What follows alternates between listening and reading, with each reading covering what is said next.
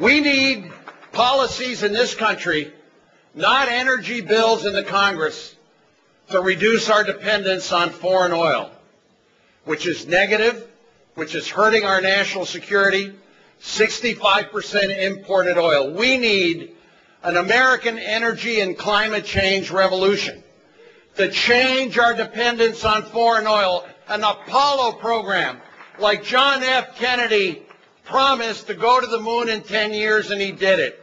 And in 10 years, we could reduce our dependence on foreign oil from 65% to 10%. We reduce our dependence 50% by 2020 with hybrid cars, with 50-mile-per-gallon vehicles. But we also see we are shifting. And I'm a former energy secretary, and I know how to do it. We are shifting to solar, wind, biofuels, ethanol, biomass. And we're going to do it with everybody in this room. I will ask every American to sacrifice to be energy efficient, not wear sweaters, not find ways to say that we are in a malaise, but for the collective good.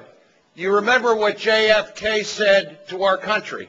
Collectively, we have to, for our country, do the right thing. And that means being more energy efficient on appliances, on lighting, on air conditioning.